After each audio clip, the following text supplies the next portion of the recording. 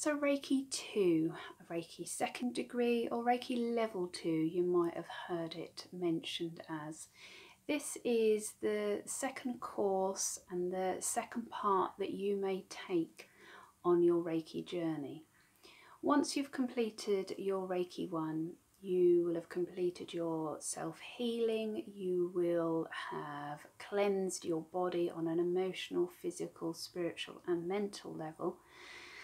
And what Reiki does is with each level, it gives you the amount of energy that you can cope with, that you can work with, and that can flow through you. So after you've received your Reiki 1 attunement, you might then, after a few months, want to go on to your Reiki 2.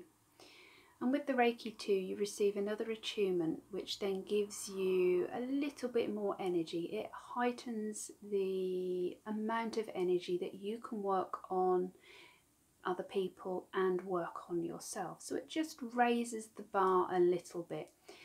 Again, after the Reiki attunement, you will go through another cleanse, you will go through another clearing out of the body so that you can allow more energy to come through you before you work on others.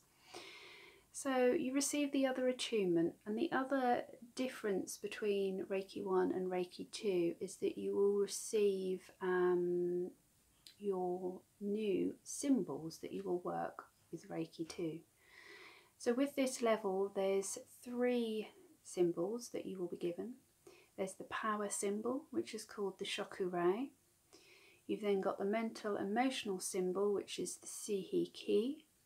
And then you've got the bigger one, which is the distant symbol, called the Honsha Zisho Nen. So all 3 symbols can be used in different ways. They can be used individually or they can be used all together. So the power symbol works more on a physical level. So it's more about giving a boost to you, giving extra power to anything that you might want to work with. The mental emotional symbol works more on what we call the emotional level, so the mental level. So if you've got people that might be a little bit unsettled, a little bit uncertain, this is a really good symbol to work with. And then you've got the distance symbol. Well, the distance symbol enables you to work with Reiki in a different way to how you would normally be working. It gives you the ability and the knowledge to be able to send Reiki. So as well as being able to physically work on people yourself, you will now be able to send Reiki to people who won't be with you. So it could be sent to somebody in the next room. If you've got an animal who you've tried to give Reiki to and they just won't sit still and aren't close enough to you at the time, even if they're in the same room, you could actually send Reiki to them. You just use the Honsha Zisho Nen, the distance symbol, to be able to do that. You also have the ability to send it all the way to the other side of the world.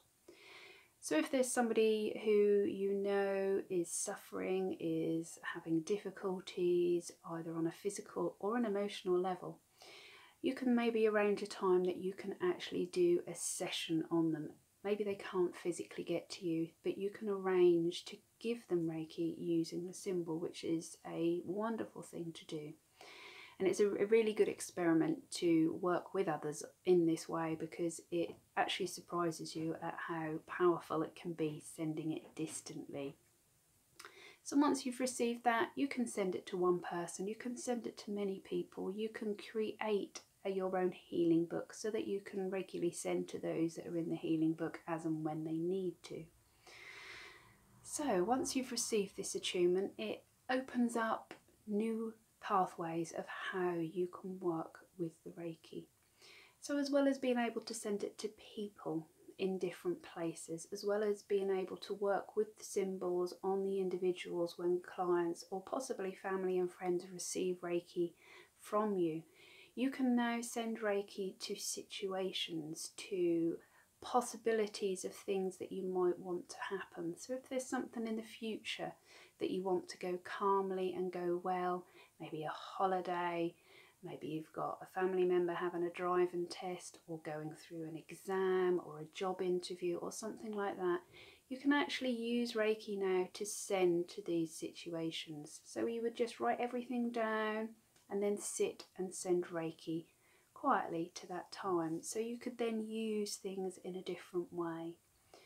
So Reiki 2 is again more about developing you further along that path, opening you up more to the energies that you want to work with, but also giving you the possibilities of sending Reiki to more people, more situations, so that you create more love for the world around you.